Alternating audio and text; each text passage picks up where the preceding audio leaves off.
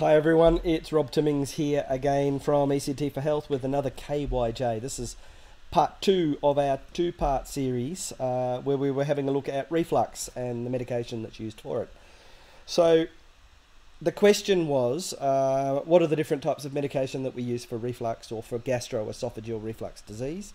To be able to answer that question, we really needed to go back to the cells. So if you haven't looked at the stomach cells in the part 1 video, go back, do that now, and then come back to this one because the drugs really talk about the cells that we've already discussed in the first video. So the key player in the world of reflux is this guy down here called the parietal cell, and we were introduced to the parietal cell in part 1. The parietal cell is one of those cells that line the inside of the lumen of your stomach, and their whole job is to secrete this hydrochloric acid. And when I secrete hydrochloric acid, I reduce the pH down to about 1 or 2. So very, very low pH, very acidic environment in my stomach. And I do that for a couple of reasons. Very, very low pH is antibacterial, antiparasitic, so it tends to kill the vast majority of pathogens. Remember, our stomach wall is really a first line of defense. It's a bit like our skin, so it's a part of our defense, our host defense mechanism, first line of defense. So if I can keep a really acidic environment in my stomach, then I'm preventing certainly some bacteria from being able to penetrate into my immune system and get beyond that first line.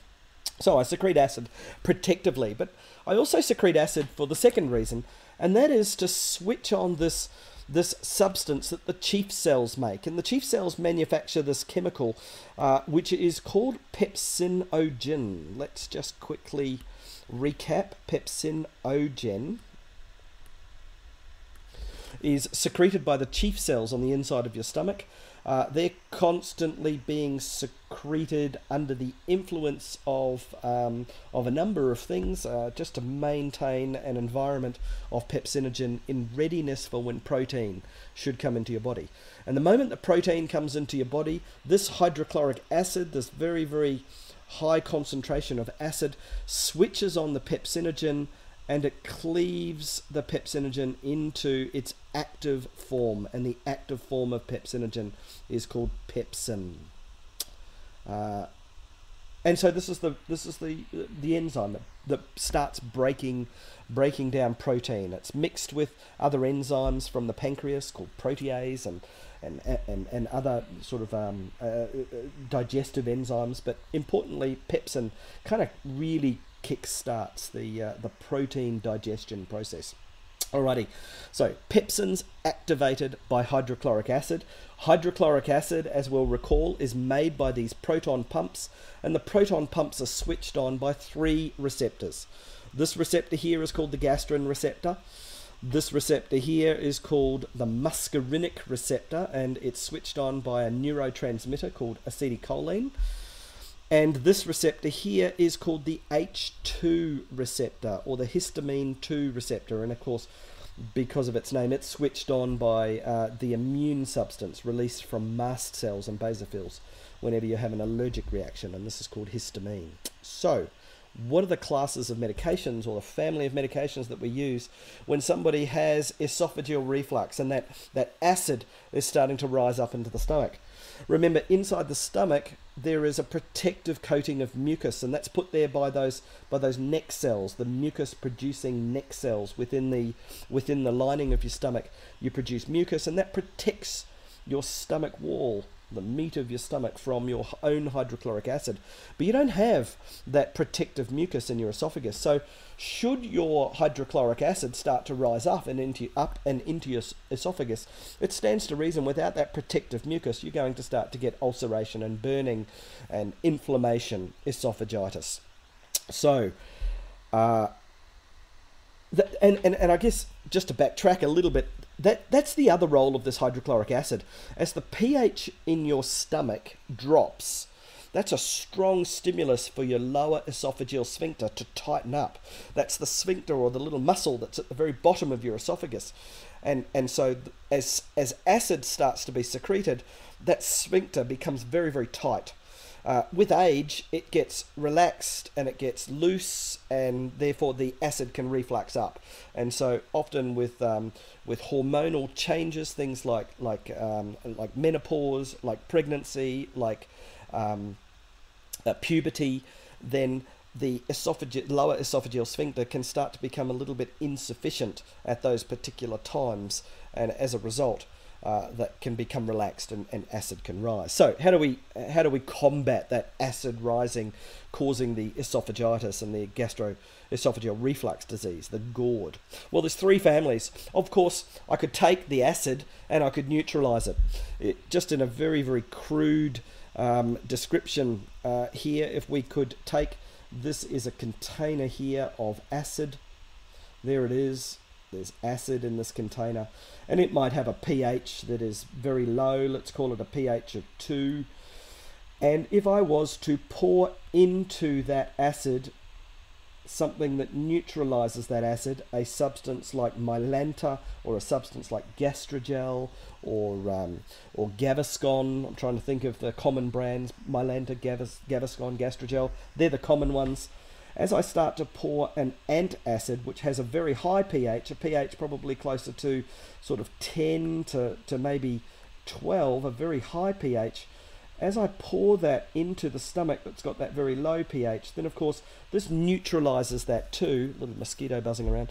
This neutralizes that too and brings the entire fluid content, or the pH of that stomach, up closer to a sort of a more stomach and esophagus friendly pH that sits around maybe the 6 to 8 mark, something that's a little bit more neutral and causes less damage. So that's your Mylantas, that's your Gaviscon and your Gastrogel, and you can probably think of others: quickies, tablets, even peppermint.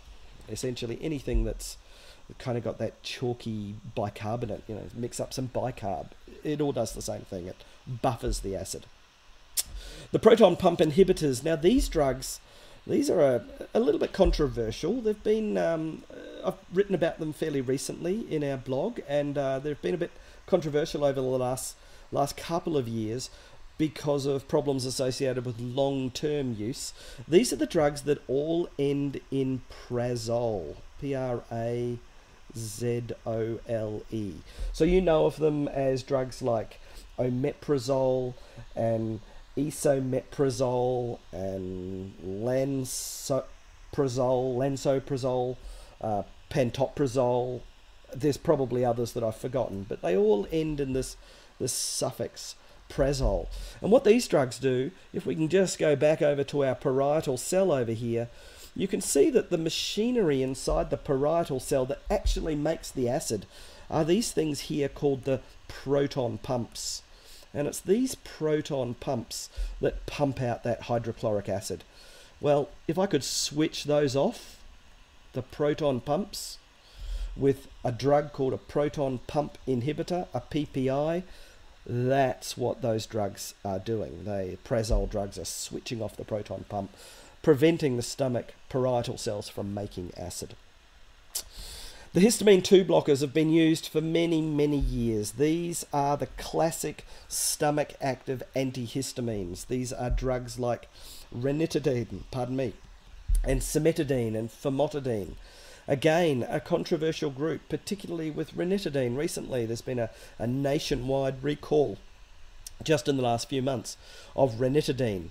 Not the drug itself, but many of the tablets like Zantac, to name just one of probably a host of different drug names or trade names that make the product ranitidine. There's an additive in the ranitidine that has been associated with some adverse events, and so you can follow that by doing a little bit of research on ranitidine recall nationwide. So that's drugs like ranitidine, cimetidine, which I think is trade name Tagamet, famotidine, and there'd probably be others. These are called the H2 blockers. Again, back over here to this parietal cell. H2 is this little receptor here. And when this receptor is lit up with the chemical histamine released from mast cells during an allergic response, or some sort of a substance that you've swallowed, that you've come into contact with, that has caused that has caused your immune system to be interested. Histamine is the protein that is released, and as histamine is released, it docks with these histamine 2 receptors, and that switches on this hydrochloric acid, making an abundance of acid. Some of that, of course, can reflux, giving a whole lot of gastric symptoms associated with an allergy. So if I could shut down that histamine receptor, that histamine 2 receptor, those drugs are called histamine 2 antagonists, or antihistamines, or histamine 2 blockers. Okay, and that brings us to the very, very last of our drugs, probably the last on the list, and probably the last choice for GORD is your anticholinergic drugs. These drugs are generally used as antispasmodic drugs within the gastrointestinal system. You know of these drugs as hyoscine. You know of them as atropine, and a common trade name is a drug called Buscopan. And what these drugs do is they, as the name implies, they are anticholinergic. They switch off the receptor that responds to acetylcholine. So remember, your stomach lining is innervated with parasympathetic and sympathetic nerves. The parasympathetic branch is called the vagus nerve. The vagus nerve chemically talks to these parietal cells in the stomach with this chemical called acetylcholine. For that reason, an old-fashioned name for the parasympathetic nervous system used to be called the cholinergic nervous system. And for that reason, drugs that block those cholinergic receptors are called anticholinergic drugs. And so they're drugs like atropine and Quell and Travel Calm, those sort of seasick drugs that reduce the gastric motility and, of course, reduce the amount of acetylcholine that can bind with or dock with these receptors. As acetylcholine docks with those receptors on the parietal cell, this causes, again, more stomach acid and more gastric motility to occur. They are our 4 main classes of drugs, with a small selection of the drugs that you've probably heard of and have probably used. You can see that there's a number of different ways that we can combat gastroesophageal reflux disease and or heartburn or indigestion, whatever your nana wants to call it. At the end of the day, gastritis and esophagitis is the problem from a rising stomach acid into a territory that isn't protected by that mucus secreted by those goblet cells, the neck cells that occur within the mucus producing cells in the stomach. Okay, that's it. That was part 2 of our reflux medication. Hope that was helpful. If it wasn't, maybe go back and look at part 1 again and then come back to part 2. Happy to take questions. Like, follow, ring the bell, do all the subscribe stuff that people on the YouTube channels tell you to do. Of course, come to our Facebook page, have a look at our website, and love to see you at one of our classes and one of our courses. I hope you enjoyed the KYJ. See you guys.